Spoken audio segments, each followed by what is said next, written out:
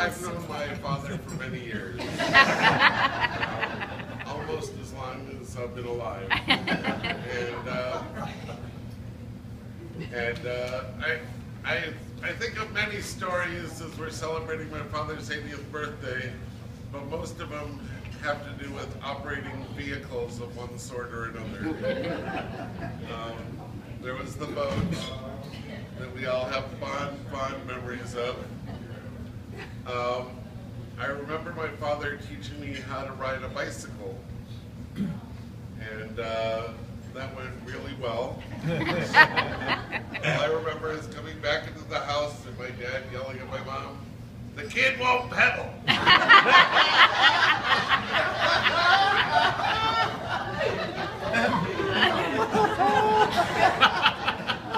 I also remember my father patiently teaching me how to drive a stick shift.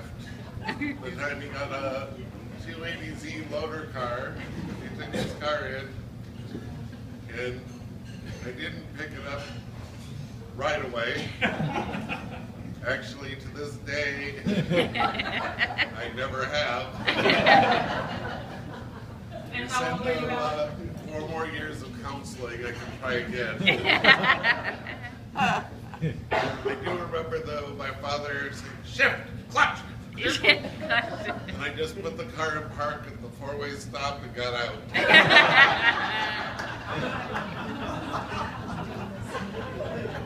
You always were a sweet child. Sometimes I don't take suggestions too well. We were talking about how for my grandfather's 75th birthday, I made him up some notepads because he was always famous for reminding everyone to check the stove.